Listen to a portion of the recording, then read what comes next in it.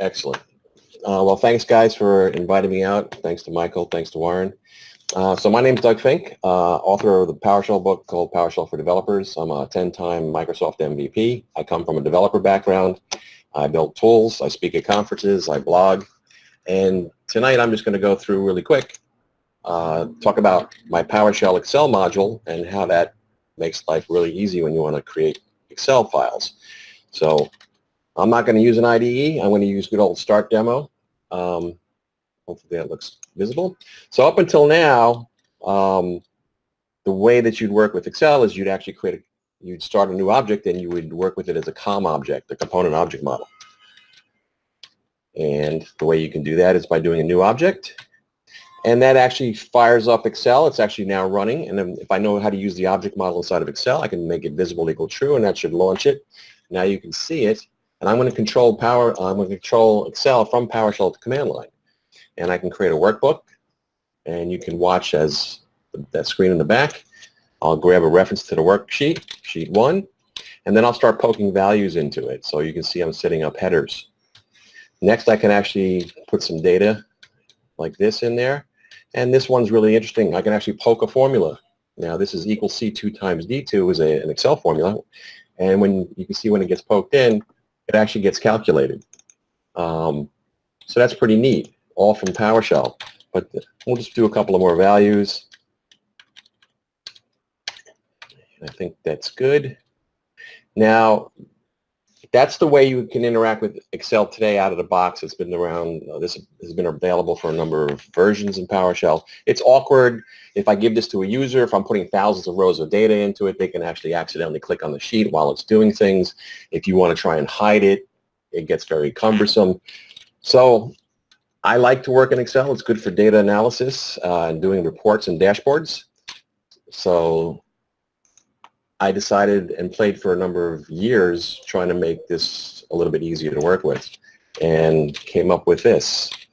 So now, as an example, if I wanted to grab my process and grab a bunch of properties, and I can pipe it into Out-Grid View, this is a nice, useful tool. I can see my data. I can subset the data by typing it in the filter.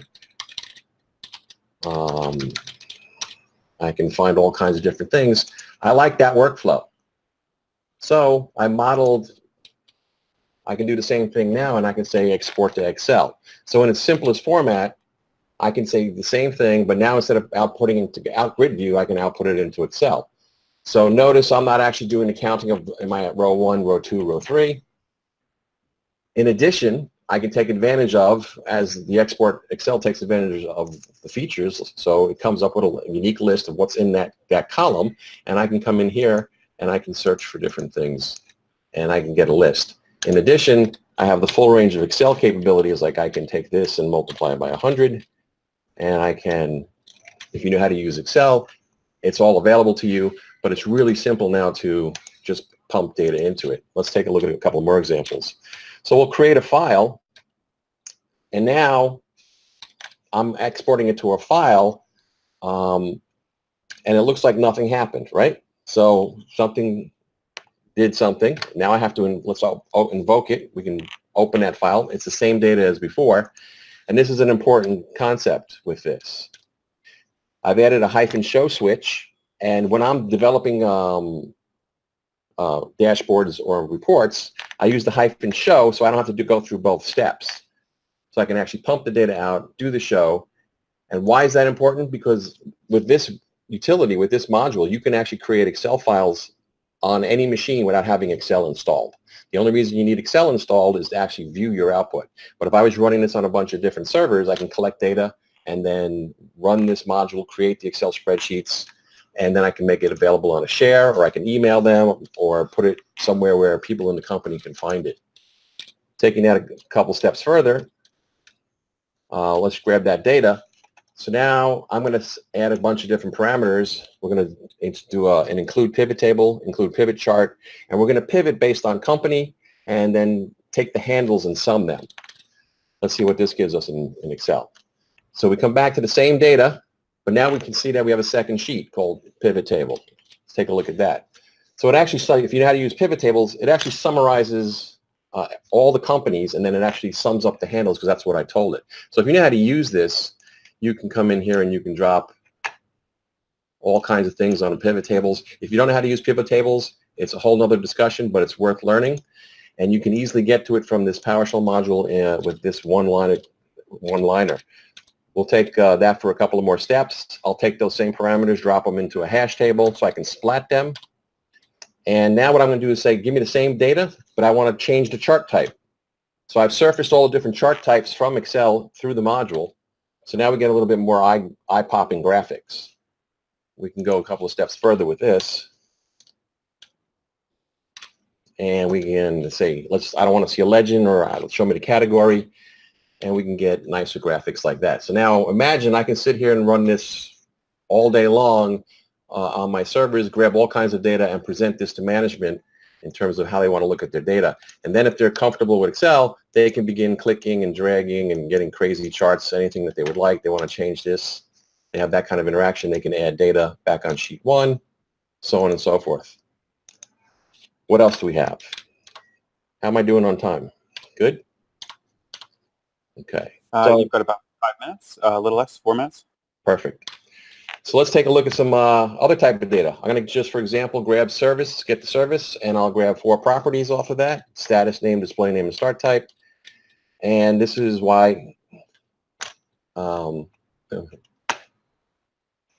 I like using the hyphen and show. I'm going to also use auto size. So I get a pretty flat report of all the services on my machine, what's running, their name and display name, and what kind of stuff, were they manually started, disabled, so on. That's pretty boring. So let's iterate through that. And there's also another function inside of this module called conditional text. So Excel supports that. And I'm saying I want a conditional text.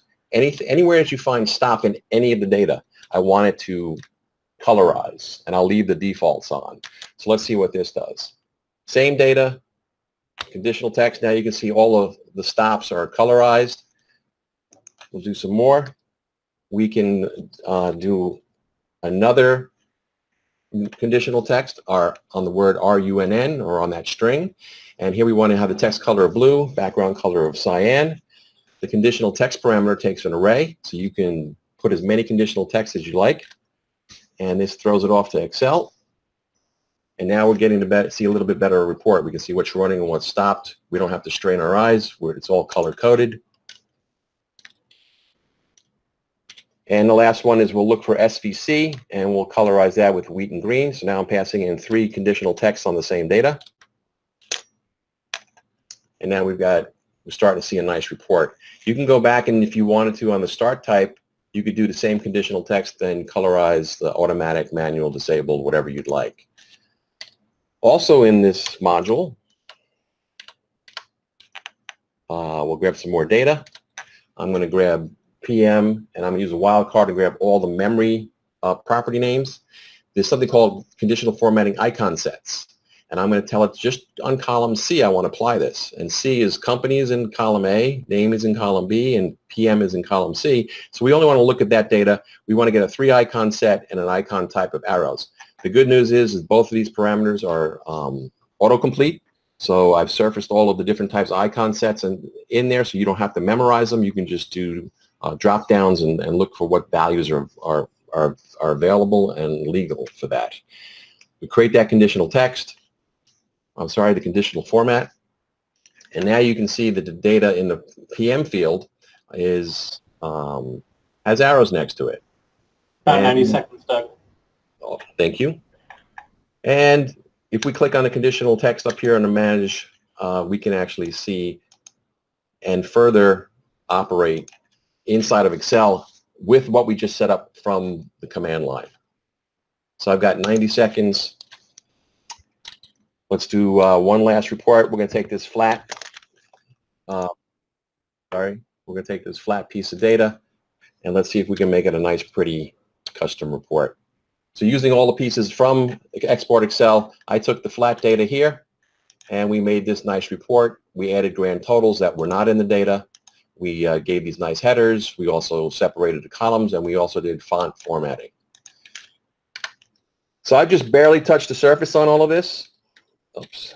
If you want to find out more, There's a bunch of information on the PowerShell GitHub piece, and you can catch up with me in any of these networks on Twitter. And that's pretty much it. So thank you for checking it out. Enjoy the rest of the show.